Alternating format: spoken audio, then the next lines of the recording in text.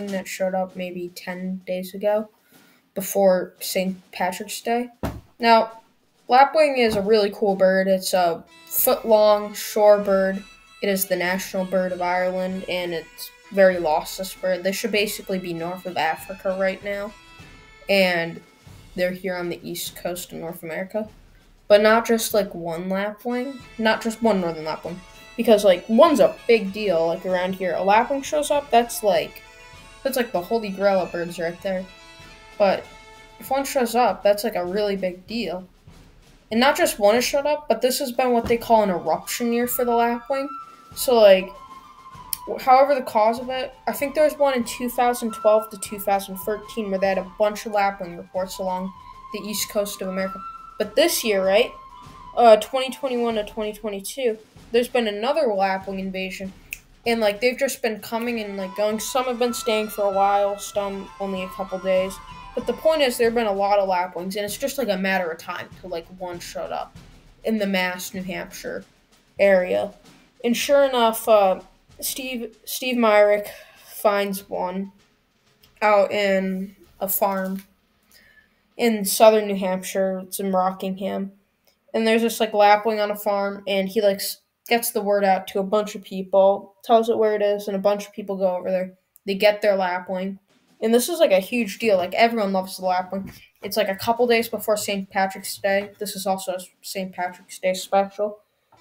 And everyone's going out there getting their lapwing photos. And it goes, like, missing for a little bit, but lapwings usually don't, like, leave midday. They'll, like, stay until night, and then that's when they'll move.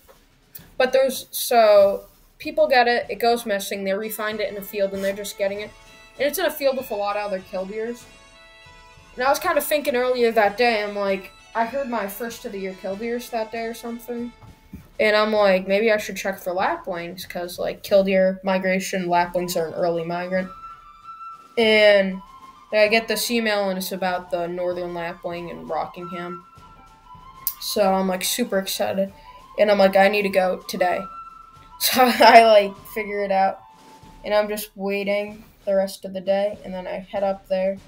And it was really cool. We got over. I basically almost jumped out of the car, like, while it was still moving to get out. And I went over.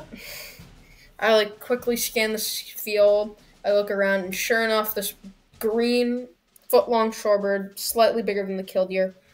This bright white belly, this, like, kind of dusky face, and had two little plumes coming up the back, and had this, like, down drooping bill. And I'm just looking at it, and for the next, like, 30 minutes to an hour, and I'm watching this northern lapwing, which is probably my favorite bird through the scope. Actually, not my favorite bird, but it's my favorite shorebird, and shorebirds are basically my favorite group of birds, so that means a lot to me. And they're a bird I've always hoped to see. And I think they're just a really cool bird. I don't know, if you don't know what a lapwing is, they're really cool. And you're showing them what they are in the video right now. They're, like, on screen, I think. Because I do the audio, then I do the thing. But that doesn't matter. So I basically sort of just wanted to tell you about the northern lapwing stuff. And I also had this idea where I do, like, an identification thing with, like, short-billed, dowitcher, and long-billed. Tell me what you think of that. If you enjoyed the video, you can watch some more of our videos. They're kind of similar to this. Hopefully you enjoyed. I know, I sort of just wanted to get this video out on St. Patrick's Day. Goodbye. Today.